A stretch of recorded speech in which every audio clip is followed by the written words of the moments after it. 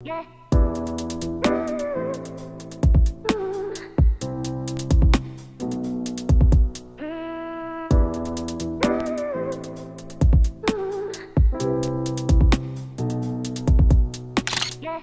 Realme Note 50 is like the friendly neighbors who doesn't ask for much but always delivers.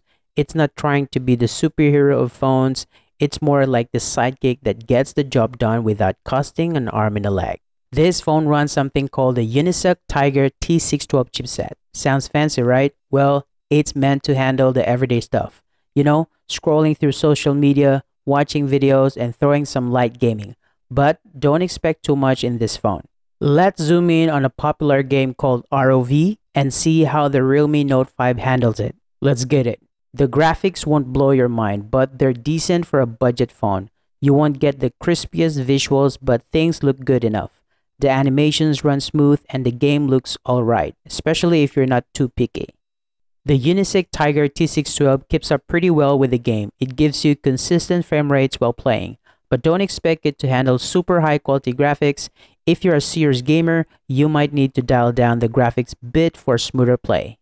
Loading times are not lightning fast, but they won't put you to the sleep either. It's just an average things like maps, picking your characters, and getting into a game. If you're used to those fancy flagship phones, you will notice a bit of a lag, but it's not a deal breaker. Gaming usually warms up your phones. The Realme Note 50 gets a bit warm after gaming session, but it won't cook your hand. Maybe you can put a lightweight case or play in a cool place, and you're good to go. This phone packs a 4000 mAh battery, which should handle a few hours of ROV without crying for a charge. For a longer gaming session, maybe keep a portable charger handy or switch on a battery saving mode.